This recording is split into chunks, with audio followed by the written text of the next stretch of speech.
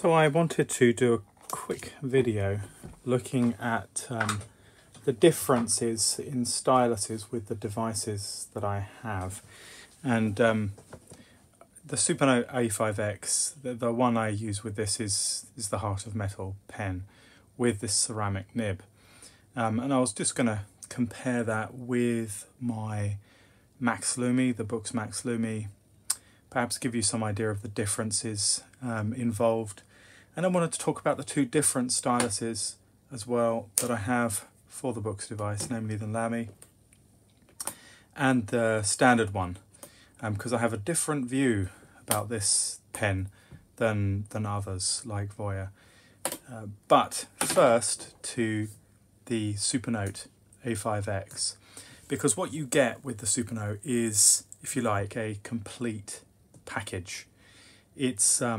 It's a fairly unique, let's use the template I created in the previous video. Oh, what's going on here? It's slow. Get a complete package because of the philosophy. It's a very hard ceramic nib, lasts forever, you don't need to replace it. And this has a very unique screen cover that bends in when you're going over it, and it creates a fluid motion. And I've been doing a little bit of analysis, looking a little bit at the phenomenon of Japanese calligraphy writing. And it's closely tied with some philosophical trends which relate to superiority of the fluid stroke. I have no idea if that played a part in the development of this device and an understanding of how it should feel. But if you have a look on their webpage, particularly about the A5X, they want something that feels optimal when it comes to the ceramic edge and the way that maps onto the screen. In other words, these two belong together. If I use the Boox pen, you'll see. Oops, oh, that's a slightly horrendously thick pen. You will see that it will work, but it doesn't feel satisfying. It feels almost like the Apple pen on the Apple screen. It's quite slippery, it's not pressing in. But I will come to this pen later on because I think it's fantastic. But these map on perfectly. The feel, it is difficult to describe. There is ever such a slight resistance. If you hold the pen fairly lightly and not, you don't dig down, because then the way the screen works, if you're pressing in too hard, it can create an uncomfortable experience, frankly, because there's too much resistance. But if you hold it fairly lightly in just the right kind of way, then the writing experience is just delightful. I haven't tried the Remarkable 1 or 2, so I can't compare, but this has a very unique flowing feel, which nevertheless has a bit of grip and a bit of resistance in a way that you wouldn't find with the Apple pen. I've only got the first Apple pen, but they're basically the same, Apple pen 1 and 2. This is effectively highly recommended as a complete package. Now, to the Boox. Okay, the first thing to say about the Boox Max Lumi is that it isn't a ready-to-go device when you open up the package. The screen protector that comes with it, I've spoken about in a previous video. It's so cloudy, it actually disturbs your ability to read clearly. And it's, of course, as others have pointed out in other videos, it's very difficult to apply. So I took it off. It didn't do anything. It made the device worse as far as I'm concerned. But I did purchase and this is the ESR screen protector for the iPad Pro 12.9 inch. and it's the anti-glare one. And I can highly recommend this. Not only is it much easier to put on, it's much clearer and provides a scratchier feel to the screen, which is something very different from the Supernote and will be for some preferable. So those things needed to be added. The standard pen that it comes with, Voya has strongly criticised this pen, and I've got to say I just disagree. I think the nib works well. It's nicely pointed, so you feel as though you have a sense of precision. The eraser I prefer over the Lamy pen, because if I'm writing something here, I just turn it over and rub it out.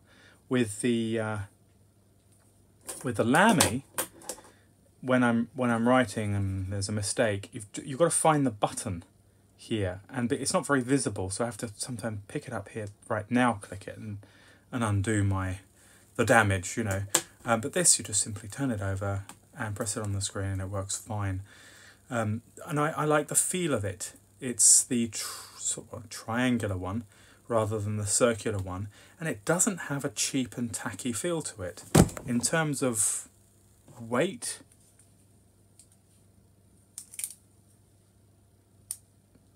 it's approximately the same weight as the Lamy pen, and feels good in the hands. I think this is a good pen. However, there is one reason why I use the Lamy pen over this one, despite the fact that I prefer the eraser function with this pen, namely the nib. So I've replaced the Lamy nib, the stock one, which felt slippery over this device, and replaced it with the Wacom pen nib, the felt one, which is the white one. I'll put a link in the video description, because when you couple that felt nib with the ESR screen protector, you get a really lovely scratchy feel to it, a good sound. There's a good grip. You can glide over the screen easily, but there is a delightful little bit of resistance there. Totally different feel from the Supernote, and I think it's probably just comes down to preference. And honestly, there are some days I prefer writing on this and other days I prefer writing on the Supernote. So it will entirely depend. See, here I am having to look for the eraser button. Right, there it is. It'll just depend on your mood. But I would recommend highly the coupling of the ESR screen protector and the Wacom white felt nib. The stock nib that comes in the Boox pen is absolutely fine and works well on the screen itself and has a nice scratchy feel over the ESR screen protector, but not quite the same resistance as provided by the Wacom nibs. Or the Wacom, I think it's a German company, I should probably pronounce it a little bit different. So that's my take anyway on these two pens. Obviously you cannot use the Heart of Metal pen on this because you could damage the screen. This ceramic nib is designed for using with this device. So that's my take on the pens.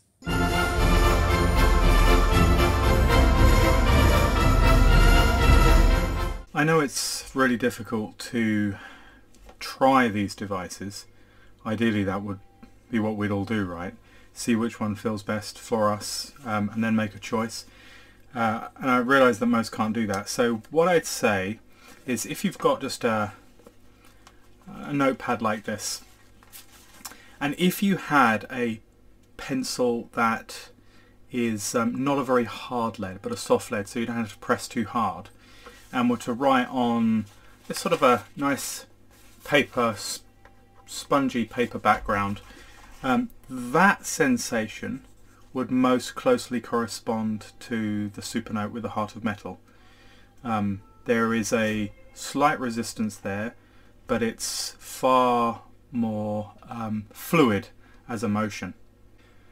And this isn't, again, this isn't an exact comparison, but the Max Lumi with the Wacom pen nib and the ESR screen, I would compare to having a single sheet of paper against cardboard. Now if I'm to lay that down and then use a blunt lead pencil, that more closely corresponds to the feel with the Max Lumi. So maybe try those out. That will give you some idea of the kind of differences, the feel, and might make you make a better decision what suits you. Anyway, I hope you found this video useful. Don't hesitate to ask a question in the comments about these devices, and I'll try and get to that. Hope you have a good Easter break, those of you who are going to be celebrating Easter, and otherwise I'll see you in a later video.